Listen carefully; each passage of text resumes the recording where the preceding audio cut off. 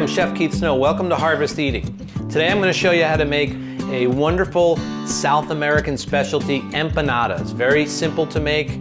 They're stuffed with a wide range of fillings. They're also made different ways with a corn dough. Sometimes you can make it with a flour dough. Today we've got a flour dough.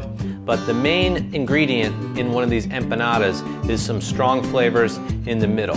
So let's get right into making our filling. We've got a cazuela, it's a clay pot. This one actually is French, but the Latin American cooks all have these well-worn clay pots like that. So that's on a pretty warm heat. We'll take some olive oil. Certainly could use a little pork lard here. We'll turn on our fan.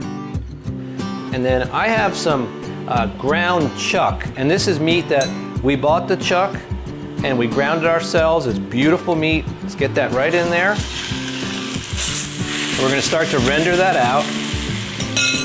In addition, we're going to add in some aromatic ingredients. First and foremost, onion. And this is a white onion. Get some of that onion right in there. I'm going to grab a little wooden spoon like this. Start to stir this through. It smells good already. Okay, now we've got some garlic cloves, 3 of them here to be exact. We'll just give these a little smashing down. Run our little chef's knife through them. We're going to mince these up fairly fine. We want to get a lot of that garlic flavor in there.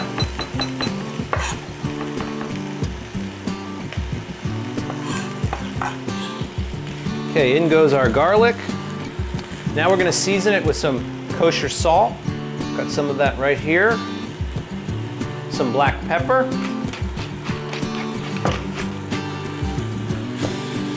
And try to break up these meat chunks. You don't want big chunks in there. You want the filling to be no bigger than the shape of a pea, sort of broken down quite a bit.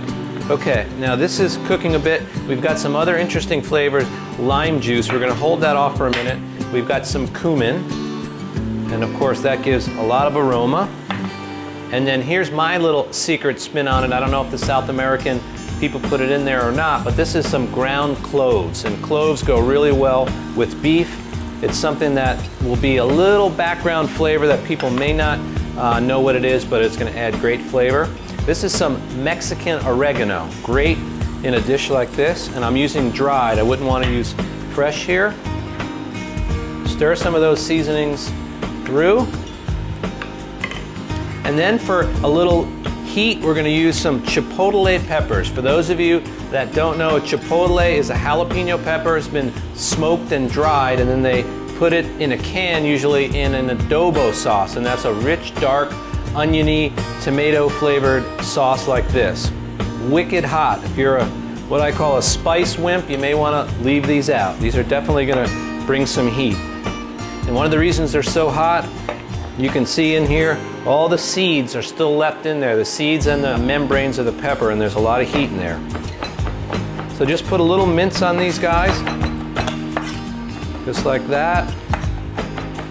And they're also very smoky, which is neat. Gives a nice flavor. And now let's squeeze some lime juice in there.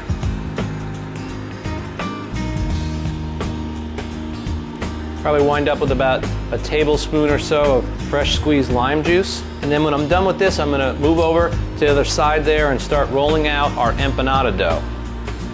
Okay, now we've got all of our seasonings in there. We're going to mix these spicy peppers in, and man, the smell is incredible. A few months ago, I twittered about making empanadas, and I think I got a lot of emails about that. People wanted the recipe, so here you go. Very simple to do. And like I said, the versatility of these things is amazing. You can stuff them with chicken, with seafood, all types of stuff, just cheese. Lots of ways to make empanadas. So now I'm going to turn the heat way down, and let's move over here and work with some empanada dough. Right here is our dough, and you can see it's been made. We let it chill out for a little bit, and now we've got it on the board. We'll take our pastry brush like this and just get some of the excess off, and we're going to take our rolling pin And this is a very tender dough. Take some more of that bench flour on here. And what I'm making is sort of a large circle, and it's about a 1/16 of an inch thick. Now be careful when you're rolling it that it doesn't stick. You can add a little more of your bench flour like that. And now what I'm going to do is take this little pastry cutter and then make little rings out of our empanada dough and just push down and twist. Just like that. And you can make these large, you can make them small, it's really up to you. And essentially, an empanada like this is basically a meat pie, and there's a lot of other cultures that make meat pies. The English make steak and kidney pies. There's all types of cultures that fill dough like this with meat. So there you have some of these guys cut out. What we'll do with them from here, remember they're pretty thin, is we'll just press them out with our hands like this, and then we'll give them a little stretch, we'll fill them up, and then we're going to take a pastry brush, dip it in some egg yolk, we'll paint the edges, and then these are going to go in the oven, and we're going to bake them. A lot of empanadas are deep fried. These are going to go on a sheet tray on top of some parchment, and we'll bake them off. So I'll show you those in a few minutes.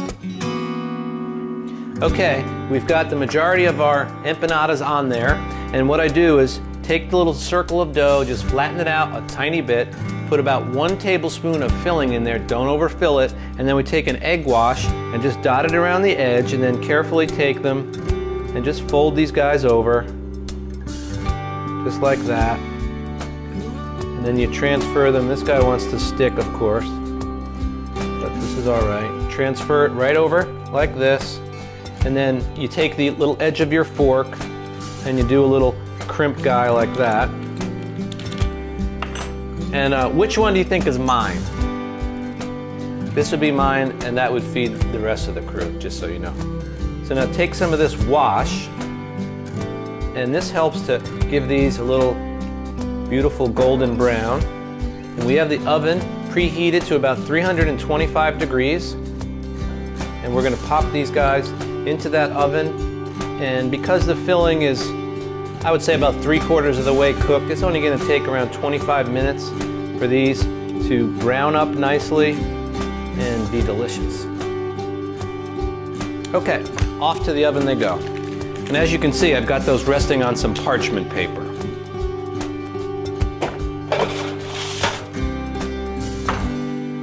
Okay, our empanadas have come out of the oven. They are a beautiful golden brown.